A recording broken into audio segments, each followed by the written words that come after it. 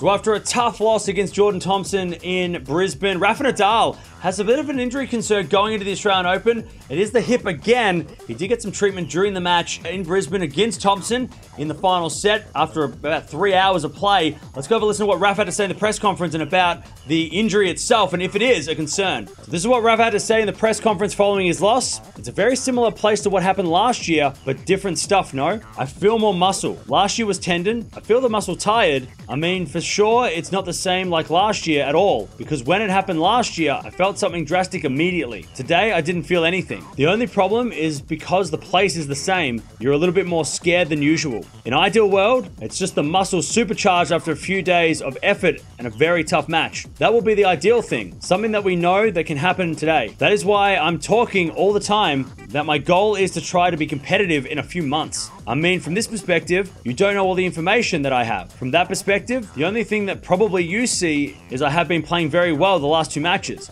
It's true, I have been playing well. A lot of things can be happening in a body, like my body after a year without playing tennis. So hopefully it's just that. Just a muscle that is supercharged. It's a normal process on that. If that's the thing, everything's perfect. As I said, I didn't come here to win the tournament now. I just came here to try to come back and do it in a positive way.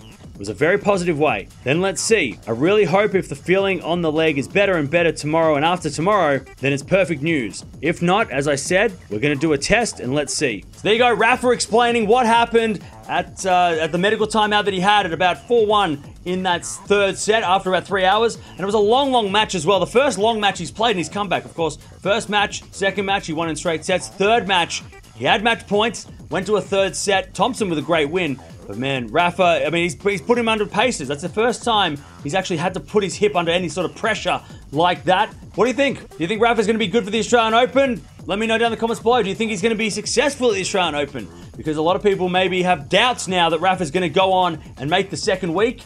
It depends on the draw, really, doesn't it? If he's going to be unseeded, if he plays Alcaraz in a second round, look, Alcaraz is going to win. I think we can all agree on that.